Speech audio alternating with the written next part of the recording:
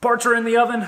We're gonna get this off the rotisserie, and then we can start throwing on the suspension. So a lot going on, and in the meantime, I'm getting parts delivered for my 260Z, so I feel like Mike Patey working in the shop today. And if you don't know who Mike Patey is, he's an aviation enthusiast. He's an awesome dude, and he is a maniac. He just completes stuff in an ungodly, timely manner. So I'm not that good, but I kind of feel that way running around the shop today. A lot going on. Let's go ahead and start moving forward with some stuff.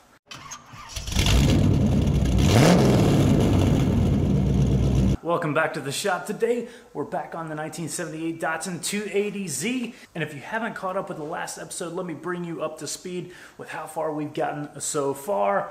The outside front fender wells are Raptor lined. We gave 2 coats of primer, did the whole seam seal thing, gave another coat of primer, and then did 2 coats or 3 coats of Raptor liner on top of that. Once that was all complete, we went ahead and did the same treatment for as far as the epoxy primer goes. That's 2 coats of Southern Polyurethanes epoxy primer down, and then let that dry, put some seam sealer on, put another coat of epoxy primer on top of that, and then we moved on to the base coat. Now I just went with a regular jet black base coat. I did a bunch of coats of base just to make sure everything was covered in all the weird intricate angles within the engine bay itself. Did 2 of it upside down, flipped it over, did at least 2 more, and then made sure everything was properly covered. After that, we did like 3 or 4 coats. Same process with the universal clear from Southern Polyurethanes as well. All that secured, we pulled off all the tape, pulled off all the masking, and now we're getting ready to move forward with the next part. And just to kind of get started wrapping up the final little bits and pieces, I got a bunch of little plates and things that need to be sandblasted and powder coated, so we're gonna do that today. Let's go ahead and get busy with that.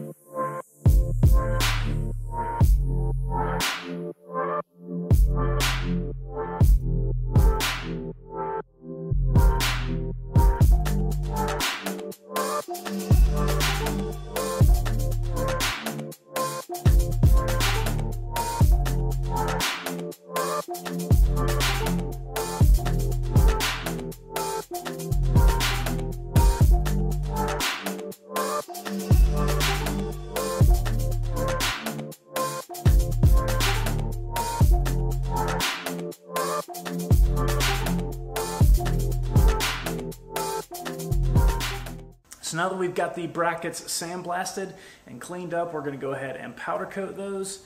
And you've seen me powder coat in the past, so same process there. We sandblast everything, we degrease everything, and then we throw a little bit of denatured alcohol or denatured alcohol, however you like to say it, on it. Let that evaporate, and then apply the powder coat. We're just going with about an 80% gloss black, the same level of gloss black that we have on all of the other components, such as the cross member and whole bunch of other suspension pieces that we've done in a previous video. If you've missed that video, that was a long time ago. That was when I kind of first started filming. It's not very good quality, but the process remains the same. Sandblasting, cleaning, degreasing, denatured alcohol, and then powder coating, throw it in the oven, and it bakes it on. It's just like baking cookies, 400 degrees for about 15 minutes at part temperature. Once that comes up, everything flows out and becomes a rock hard coating. So it's a lot stronger than even a 2K type primer and or paint product. Powder coating is even more resistant to chemicals and wear and tear and chipping and things of that nature. So we have the little bit of brackets left over, some sway bar brackets and some cross member brackets. The transmission cross member itself, I needed to clean all that stuff up, and you kind of misplace parts as you go along. And I found those and they were not coated. So once we've powder coated all of those, I think we're to the point to where we might be able to get this thing off the rotisserie. So that's exciting. We've hit a milestone in the project. When we pull off the mounts, we're going to have to kind of respray the base and clear. That way it matches where those mounting surfaces were for the actual rotisserie mounts themselves. Obviously that didn't get painted. That's been covered up by the mounts the entire time. So we're going to get that pulled off, throw it on the lift, get all those mounts pulled off, and then look at what we have to do to make that look like the rest of the front engine bay. Once all that's completed, which is kind of where we're at, I went ahead and took care of a little bit of rust inside the interior compartment, and then that firewall patch that we never got our final coats of epoxy on from the battery tray and firewall repair area in a previous video up there. Got the final coats of epoxy, did 3 coats of epoxy on the firewall portion of that. Again, seam sealer, epoxy over that as well. And then the driver's side floor pan wasn't bad enough to be replaced, so I just went ahead and scuffed everything up, removed any residual rust and or surface rust, and did the same process. A couple coats of epoxy primer, seam sealer, and then another coat of epoxy primer. That's going to be good enough for us to put some sound deadening insulation on, maybe some jute mat and some new carpet, and the interior will be done at a later date. I think we're to the point where we can start looking at pulling this thing off the rotisserie. Now, once it's off the rotisserie, I've got to go back and paint those areas where the rotisserie was mounted to the front of the car and rear of the car. The rear, not so much because it's mounted on the bumper struts. The front, it's mounted on kind of the firewall forward area, so we're gonna have to do a little bit of touch-up paint there. So beyond that, we're looking at hanging corners so we can get the suspension mounted and everything. Now, in a previous video, I've already disassembled, sandblasted, rebuilt entirely all 4 corners of the suspension along with the brakes and everything else. So it has all new bearings, seals, everything was torn down to bare metal and then powder coated, all new powder coating on that as well, and those corners are ready to be installed. Those little bitty brackets that I have to deal with today are the only things that are uncoated. Parts in the oven, working on this one. We're getting ready to pull this one off the rotisserie, and so it's got to go back on the lift, and then we're going to start hanging suspension corners. So a lot is moving relatively quickly, and it just feels like I got a lot going on. So we're going to get busy now. Enough talking.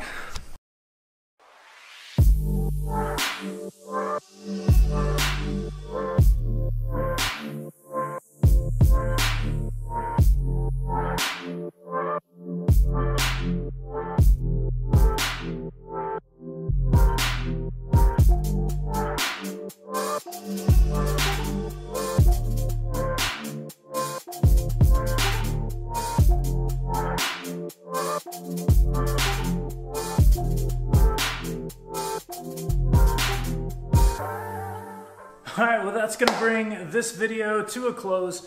We just sandblasted, cleaned up, degreased, and powder coated the final little bits of the suspension, little brackets and plates and everything like that. So a couple little parts that go on the steering rack to hold in the bushings, a couple flat plates that hold on the sway bar bushings, and then finally, or the transmission cross member itself, that was the last final pieces that needed to be sandblasted and powder coated. So we went ahead and did all that today, and we pulled the car off the rotisserie today. So that's all exciting, fun stuff. It's always fun to put them on the rotisserie and flip them upside down and do all the crazy metal fabrication and upside down work. But it's also a lot more fun when you finally get to a part in the build to where you can take it off the rotisserie and not flip it upside down anymore and put parts on it. And that's pretty much where we're at right now. After those parts cool down, we're going to be starting to hang the suspension. So if you want to see that, you got to click the thumbs up button, hit subscribe if you haven't done so already, turn on your bell notifications, that way you get notified just as soon as I post another video. Wasps! Alright, if you want to see me hang all the suspension, go ahead and click that thumbs up button. If you haven't done so already, please consider subscribing, turn on your bell notifications, that way you get notified just as soon as I post another video. If you have any questions, leave a comment below. I appreciate it as always, and until next time, thanks for watching this one.